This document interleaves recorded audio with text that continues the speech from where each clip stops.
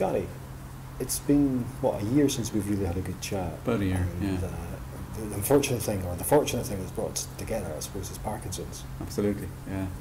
It's one of those ironies of life, you know. You have this kind of incurable disease, but you end up meeting some pretty amazing people like yourself as a result. Yeah, well, well, I would say you have met somebody quite amazing, but yeah, well, it's down to you to say that, certainly not me. You can pay me later.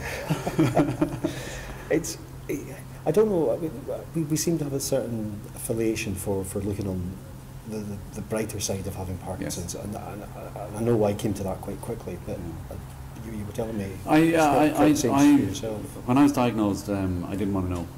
Yeah. I was 44, and you know, it was a bolt from the blue. It was completely blew me away, and I kind of felt that it was the end of my career, end of my life, end of everything. I mean, in hindsight, 7-8 years later, it wasn't, but I pretty much buried it for 4 or 5 years until I couldn't bury it anymore. Kind of mid-2014, things started to go astray, particularly in work.